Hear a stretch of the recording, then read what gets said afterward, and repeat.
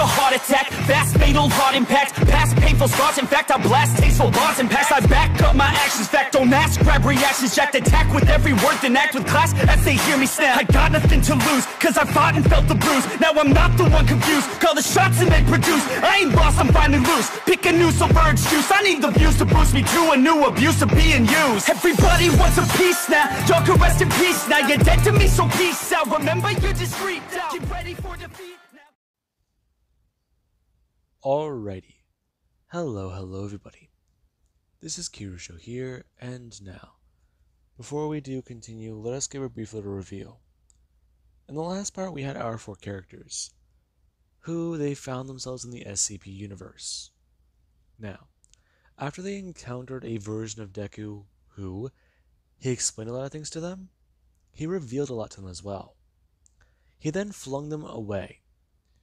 Now, Izuku, he's met a version of himself who works for the SCP Foundation. And the man just sat down to talk to Deku.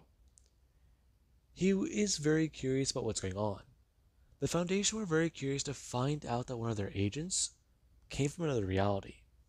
And right now they do want to confirm a few things. Now, Bakugo, she actually is in another cell. And Izumi and Katsuki, they actually were picked up nearby where the red pool is, since they were found out in the wilderness. Now, with that being said, we actually will cut open to Deku and, well, Deku, who they've been talking for quite some time. The questions the Foundation has were all quite simple. They need to verify quite a bit of things, and right now, that is going to be somewhat difficult. So, they left the interview personally to Agent Midoriya. Now, we do actually know where Deku he confirmed quite a bit. Birthday, date of birth, parents' birthdays, parents' names, mother's maiden name, parents' appearances, and names as well. Along with even confirming the areas where they may have grown up in his own reality, compared to this version of Midoriya's reality. Now, Deku does find a lot to be surprising. He's getting a lot of these things right. However, there may be a point where the timelines do diverge. And Izuku, he doesn't even explain it to this version of himself, keeping it to himself as he does just keep talking. Alright, so, is that everything? Well, that's a lot of it. Right. And from initial reports, I've heard you claim to have been thrown into this reality by a god. If that's the case, could you give me their name? Because I want to check it against SCP database. More than likely we'll be able to document it and, well, not release you into this reality, but perhaps find you a position with the Foundation. Or more than likely contain you, since you're telepathic. Okay. Alright. Listen, this is going to be hard to hear, but the god we met, it was me. Okay, I'm actually being serious here. Listen, I was pretty busy. Today's my day off. I didn't set my alarm, and I had nothing to do. Today's my rest day. I really don't want to work out. I'm tired, I'm hungry, and I want another cup of coffee. Okay, again, I'm not joking. It's hard to understand, and my friend doesn't even believe it. You mean your girlfriend? Actually, that's the other thing. I'm going to explain something to you, and it's going to sound weird. Me and her aren't from the same reality. We come from opposite worlds where their genders are flipped to the ones in my world. Really, and how do you know this? Because I lived in her world for a while, and then we jumped to a different reality. Okay, so how many of you are there? There's 4 of us. Okay, so she's from a different reality.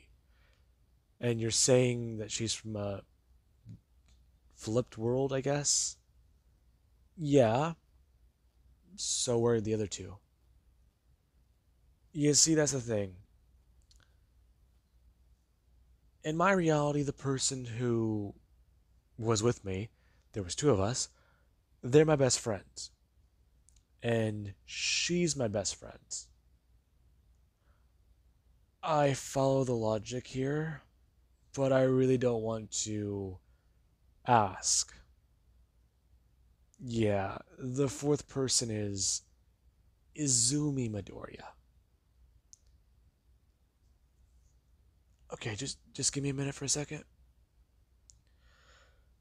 Okay. Well, that's not fun. You see, now I'm gonna have to put in a request with the foundation. Since there's a file out there I really don't like having brought up. What is it? Well, you see, it was a prank from Dr. Bright, and I put a bullet in his throat for doing it. However, right now, those files seem to be very important. So, I'm going to dig them up, and we'll have people on the lookout for your friends. Okay, but you don't know what they look like. Trust me. I'm pretty sure they'll be able to find her, especially with the information we provide. And if need be, we can use the SCP on your friend. I'm sorry, use an SCP on her? Yeah. It's harmless, but it's annoying as fuck. Okay, hang on. You're not doing that. Okay. Listen, it's still way too early. I stayed up late last night. I just want more coffee. Take it up with the scientist. I'm just throwing out things, okay? The man's going to stand up, and telling Deku is just going to wave him off. That now he has to go do something else. Scientists will have questions and talk to him. So, goodbye. Now, Deku is going to watch himself leave, as the man who's going to walk over to the other cell containing Bakugo. And whenever he does go to walk in, he does meet Bakugo Katsuki, or Katsuki, as she has claimed. And he actually has watched as she is going to jump up and run over to him, her throwing herself at him into a large hug. Him tensing up, as she's going to ask him if he's okay, and if he's doing a lot better. Ask him exactly if the doctors are giving them any word as to what's going on. Because this really isn't cool. Okay, you're hugging a bit too tight. Okay, sorry. Her gonna loosen her grip. Alright, okay, you must just crack my back. Mark down increased strength. As a result. Izuku, are you okay? Okay, before we start, don't hug me like that again. Second, I'm this version of me, if that makes sense. Oh god, there's a counterpart in this reality. I take it that that's new? Okay, yeah, listen. That is new. I'm not gonna try and bore you with the details, but this is so weird. You're talking weird? I just met myself in the other fucking room, and I expected today to be normal. You know, other than the fact that I'm not stationed on duty today. And then I apparently meet a counterpart of somebody I used to know. Really? Yeah. Listen, I'm tired. So, I just need to confirm all the information your friend had. Now, the interview would begin, and Izuku can tell that Katsuki, she's clearly somewhat disturbed by this interview. I mean, it's just odd. However, the information, it is all there. And Izumi, or Katsuki, she was going to at least talk about Izumi at length a bit, and explain their reality a bit more to this guy. And the guy, after he does get what he needs to, he does go to leave. And for right now, there is actually back over with Izuku. While he has been feeling this strange mental bombardment, he has been doing a lot better.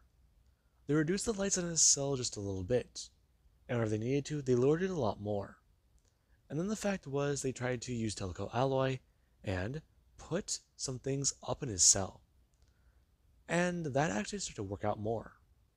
And Izuku, yeah. After that, he felt a lot better.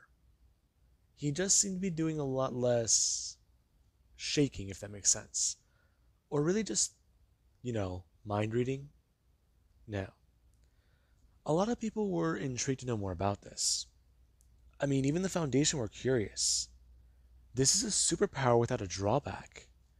And from what they understand, it is incredibly useful to them. Now, the Foundation, they wish to know a lot more. And they are a lot more curious hearing about these counterparts.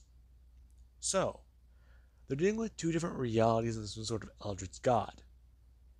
So, it's Wednesday then. Now, a lot of people in the Foundation, they aren't even at all surprised by this.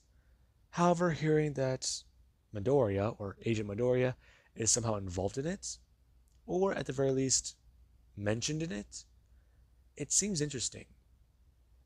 So, they're going to need to keep an eye on Agent Midoriya, just in case of future endeavors. Now, this is where things, they do actually get a lot more interesting.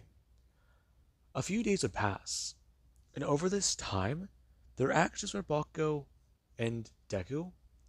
The two are allowed to actually see each other a bit more. And some people, they actually do try to make the request for Izuku and Bakugo, who have kept recommending it. They're requesting to be able to share the same room. However, the Foundation, they're not really too sure as to why they should approve this request. However, they can understand the whole going to be able to see each other thing. And while they would rather not have to play bodyguard for, anomalies, they are at least still trying to allow these two to spend time together. Since so far they have been compliant, and they have not given them any reason to distrust them. Now, while that is all fine and good, there is still the idea of getting them security credentials, and making them at least somewhat okay to deal with. But the problem is Izuku, being a telepath. A helmet of telekill alloy would most likely disrupt his powers, and they do want to do some more testing with his ability to see what he can do. However, Izuku, he has to explain to the Foundation that these are not his superpowers. His original powers, as he calls them, were to spew flames from his body. And a lot of the Foundation members, they at least do go to note that information down, since he has mentioned it before. He talked about how these were Izumi's powers. But, yeah. They're still taking that with a grain of salt. So far, they've done their scans and made their rounds. They have not found anybody resembling or near to Izuku.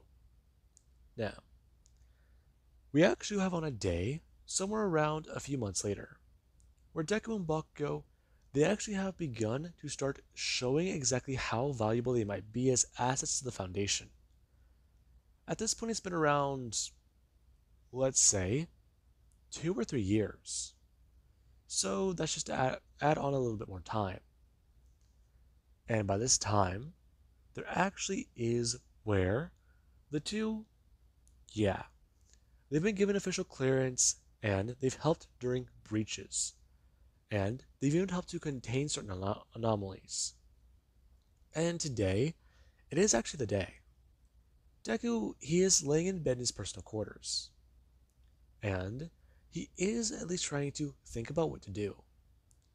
As while he is laying in bed, he actually is going to hear somebody over a radio ask Midoriya if he's there, or if he's awake. Hello? Yes, Midoriya. Or, yes, Midoriya. Listen, we were wondering if you would be able to help provide a test. Test? Yes. Certain tests will be valuable to know, and others, they are just out of speculation. Now, would you be willing to assist us? Um, I guess, but are you going to give me more information? Your girl's down here. Okay, well, I'm sure she heard you refer to her as that, then she'll more than likely beat the shit out of you. Right, right. She's, she is her own person, and I'm pretty sure she can clear throw you across the room. She knows a lot of martial arts. We've noticed that. Exceptionally durable and, well, unpredictable. All that, she's fast. I'm aware of that. Now, Deku gonna get out of bed. Him doing so, putting on a uniform, and going to walk out of his quarters. And whenever he does so, a few people do go to see him. As Deku, he does make his way into the elevator, climbing inside and going to press down the button. As he does go to get to the proper floor, he does go to walk in and see currently a test. As there is a few anomalies down there. Okay, so what are we looking at? That's just the thing. We're looking at a termination attempt. Currently, we have 173 versus 106.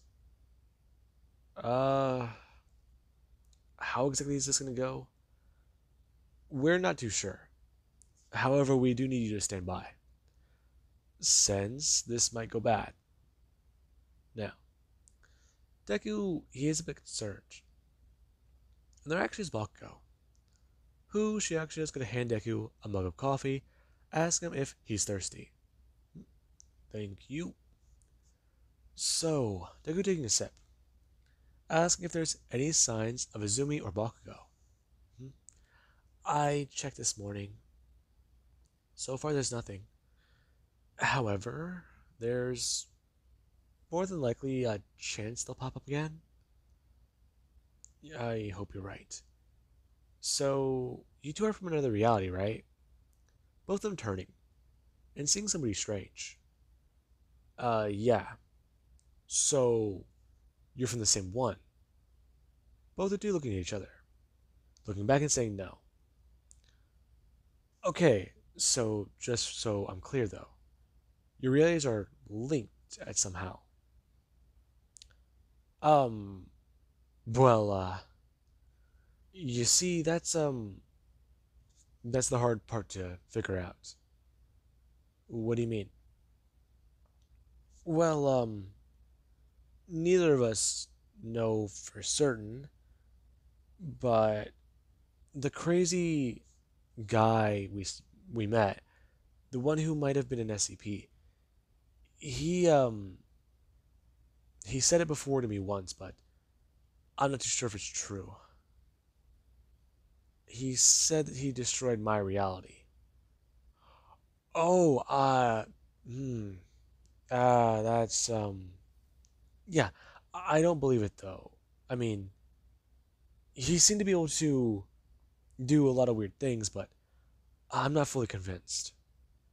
Now, as Deku is going to say that the test is over, and the two they would look down into the testing chamber, and there's no longer any SCPs down there. There's just a puddle of what used to be the old man, and the statue. It's destroyed. Now, people do try to put together the footage again, understand what may have happened inside the containment cell. However, that's just the issue. There was when they tried to observe the footage, and yeah, it didn't go on too well. The camera was destroyed, and they got nothing. However, there was some strange sounds being picked up there. there was a sound of running water? Or no, it almost sounded like a shower head in there. And that was odd to them. There should have been nothing in there that could have made that sound. And then there was actually where something strange happened. Whenever it was being played, Izuku and Bakugo, both of them were looking at the screen. And whenever the static started to cut in, there was what the two did see. They saw a lake somewhere. A lake in the middle of nowhere during a blizzard. And it was under the ice. There was a man just pounding away at the lake water, trying to get free, but then he just starts to get pulled by something. He has something wrap around his throat, and he tries to open his mouth to gasp for air, but there's nothing but water going inside of his mouth. And then he's pulled down. He's pulled down into a black pond. Now, Bakugo and Deku, they do both watch that. And the two, they're somewhat paralyzed by it. The man was Bakugo. And the two, they do go to look at each other before asking them to rewind that. Jesus, there's nothing there in the footage. It's nothing but scrambled feed. No, wait. Okay, no, hang on. That's not possible. What's up?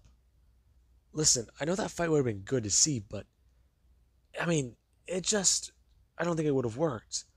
You can't look at the statue. Or observe it move, I guess. No, you guys didn't see that? Yeah, you guys should have saw that, right? The pond. Bakugo watching Deku, who is going to turn directly towards her. She saw it too? Yeah, that wasn't good, was it? No, I mean... Fuck. Fuck. What's going on, you two? Yes, I would like to know this. Okay, listen. Right now, I just saw my friend get dragged under a lake. On screen. And now the footage is gone. Okay, you sound fucking loony. But it's true though. Okay, so you saw this too. Yes, I did. Okay. I'll talk to somebody. And perhaps, maybe we can locate the incident. Now, as for that, this is a problem. These two SCPs have just neutralized one another. And we're not exactly too sure how. Okay, so did you guys try actually going down there and seeing if they're dead? Okay, are you really going to ask us that? Right, it's the Foundation. Listen, I know you guys have tried a lot of shit to kill these guys, but maybe they're just finally dead. Yeah, if you knew these guys, I'm not too sure you'd be saying that with a straight face. Okay, they can't be that bad. One is a pocket dimension and one's nearly indestructible. Nearly indestructible. Yeah, they're almost as bad as 096. He doesn't sound so bad. Do you even know the incident reports? The what? The incident reports. Okay, he's a Keter. Now, the statue, he was bad. And the old man, yeah, he was not easy to contain. However, we're just lucky now. That's two gone, and about a couple thousand more to go. Okay, so what now? This being where there actually is a bit of a pause. The person trying to think. Okay, they'll collect their findings, they'll report to the higher ups and probably get a promotion out of this. So, there's that going for them. Being able to neutralize two very dangerous let's try that again. Being able to neutralize two very dangerous anomalies at once, both cost effective and a two birds one stone situation, yeah, that's gonna look pretty good on his record. Now, the person is trying to think. And right now there actually is where the intercom for the site does start to go off, as it starts to report. This is not an emergency. However, personnel are advised to shelter in place. Dr. Bright is loose in the facility, and he is currently using an SCP to some unknown means. If they see Dr. Bright, it is a kill on sight order. Now, this does somewhat surprise everybody. And Deku? Yeah. From the amount of time he has spent here, Dr. Bright, that fucker? He is, well, quite simply, the most insane man he has ever met. Now, there is actually where Deku and Bakugo, the two, do decide to just go out and see about Dr. Bright. Now, the two do make their way up an elevator, and once they do go to walk out of it, there actually is Dr. Bright, who currently he is running down the hallway, and he's being chased by a 939. Now, Dr. Bright, he actually is having a bit of fun. Him turning around and going to throw a bouncy ball towards it. It bouncing off of the walls as it does start to build more and more momentum. While it is flying through the air, there actually does get a jerky smash into the 939. It going straight through the bottom of its skull and upwards out of the top of it, as it's going to smash into the wall and crack it heavily, before hitting into the ground and cracking it a lot more heavily, before Deku does just going to bring up his hand. The ball being caught in midair, as it does just bounce upwards and then going to start bouncing down. And Deku, he actually just feel the strain put on his powers. As the ball, it does going to finally stop after a second. And Dr. Bright is going to turn and look at Deku. Him ask him, what the hell was that? Alright, you've had your fun. No, I haven't. I mean, besides, I'm having so much fun. I finally was able to get my hands on that one SCP. And I gotta say, the cola tasted super strange. But it's been amazing. It's been doing so much wonders for my research. And I've been just doing so much. You don't understand anything about it. It's gonna be revolutionary. Phenomenal. I mean, I'm gonna somewhat pause. Before going to fall backwards. Since he just died of a heart attack. And Deku, he just gonna stare at that. Well, okay. I'm gonna turn his head. And seeing a few other 939s who have all escaped containment. And Deku, he doesn't directly look towards them, before just going to bring his hand up. Bringing his hand into a fist, and then going to somewhat turn it. As the 939s do go to drop dead. And Bakugo is just going to ask him about exactly what they're supposed to be doing here. That's a bit of a hard one. Don't touch the amulet. Let me handle that. Okay. But what about Izumi and Bakugo? That's going to be a bit of a difficult one. We can ask some of the higher ups to look for them, but trying to narrow it down in the world is going to be difficult. I mean, we haven't seen them in 3 years. Yeah. I mean, how do you think that they're going to react? I didn't really think about anything like that. Yeah. Not going to lie to you. I'm sure they're gonna find this place to be weird. Weird. Apparently Bigfoot exists, and Mount Everest is covered in corpses. That says quite a bit about this place. And then apparently there are multiple organizations, and a lot of the stuff we thought was just fake is real. So I'd say that does count for the list of strange shit. But he didn't lie though. Yeah, your counterpart didn't lie. The next place would be fucking bonkers. Well, I mean, is this normal weird, Izuku? I mean, I just feel like it's super weird. It is, most definitely. Oh, thank God. But I mean, we're getting used to weird. I mean, besides, Deku's someone going to look down. Talking about how they kept the bodies from that one military world. So at least that does give them an advantage. Hmm. You're right, but are these still technically our bodies? That's a really good question. Yeah, I mean, I still have my scar, but there's a bit of an issue, isn't there? I'm I'm just going off the assumption that there are bodies, Izumi. I mean, we don't know. They could very well be, or they could just be different bodies at all, entirely.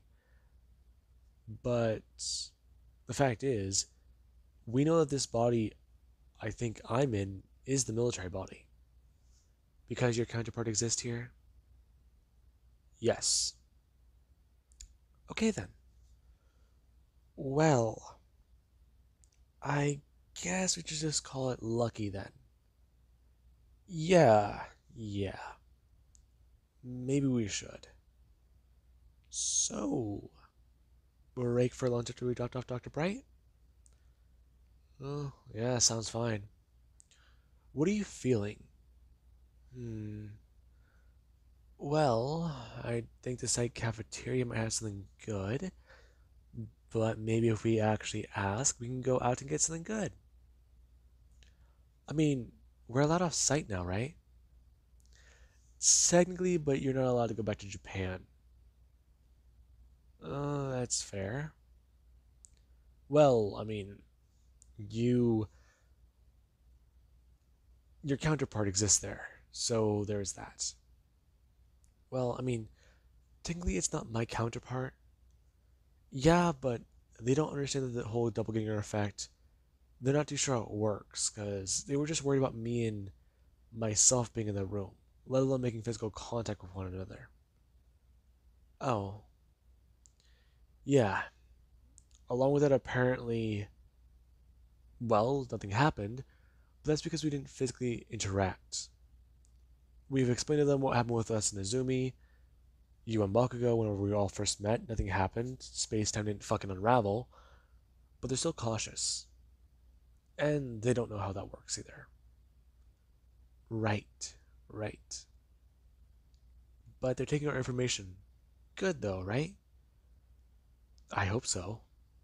Now, the two had dropped Dr. Bright off, and right now they do go to just break for lunch. Now, with that being said, I do hope you guys enjoyed, and have an amazing night. I'll catch you guys in the next part.